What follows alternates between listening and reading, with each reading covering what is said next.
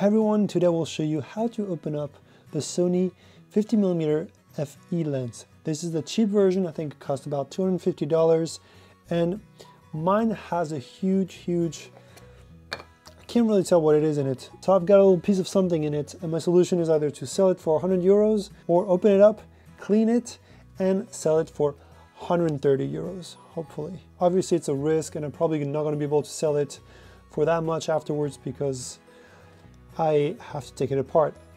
Big risk, and a big thanks to Lens Rental, who actually answered my mail because I couldn't find any videos online on how to open up a Sony lens.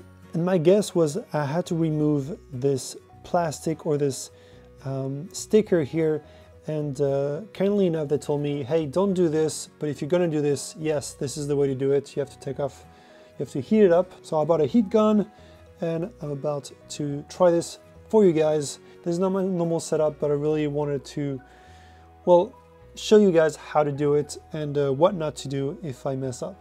I really looked online everywhere, couldn't find a video that showed how to do it.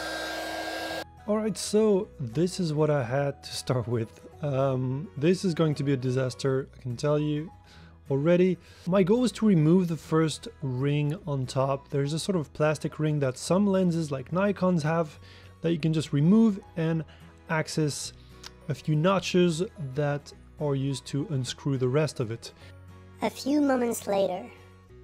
And this is what had happened after attempting to heat up this area of the lens, and it warped, totally warped, and I couldn't get it off. I was really hoping that I could access the top of the lens because it's much easier.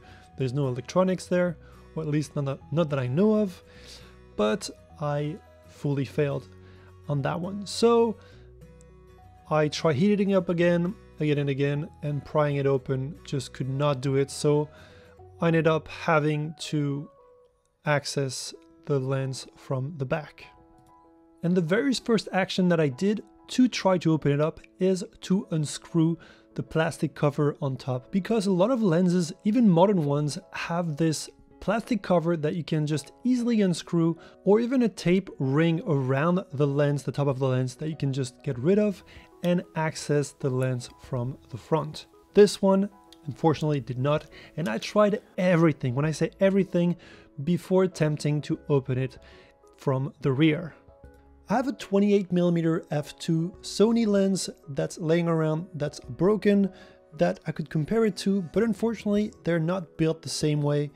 So it did not help me whatsoever into trying to figure out how to open this lens. Here they are side by side. So I used the PH00 normal Phillips screwdriver to open the back of the lens because that's the only solution that I had. So I'm going to fast forward this because all you have to do is unscrew the 4 screws that are in the back.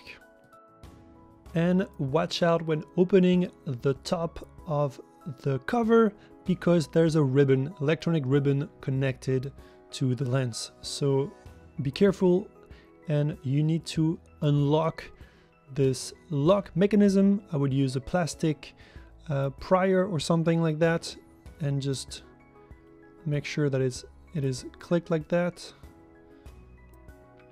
So I lift it up, and this should easily come off now.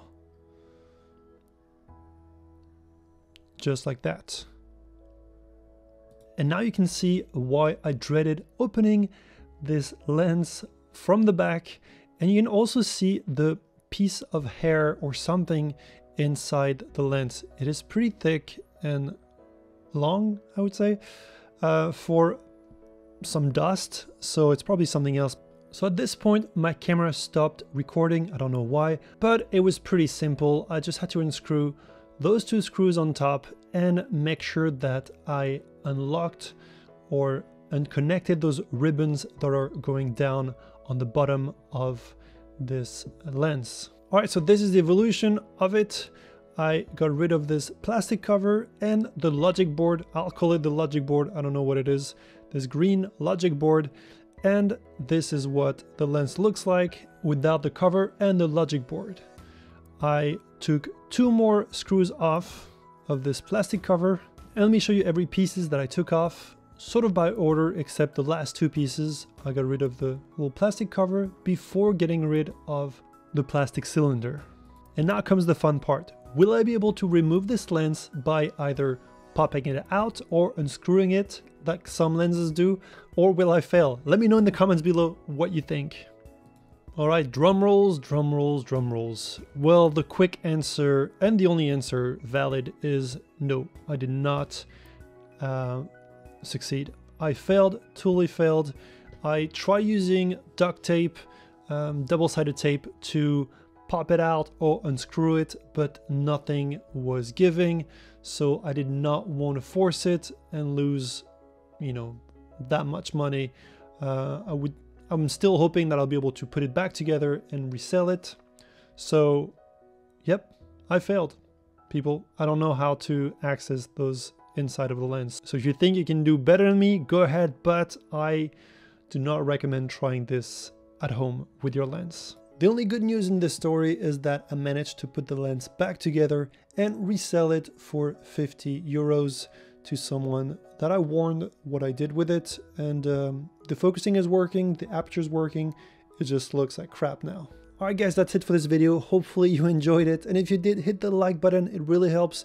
Leave me a comment below to help with the algorithm, and of course subscribe to my channel if you want me to open more lenses like this one, or kill more lenses like this one.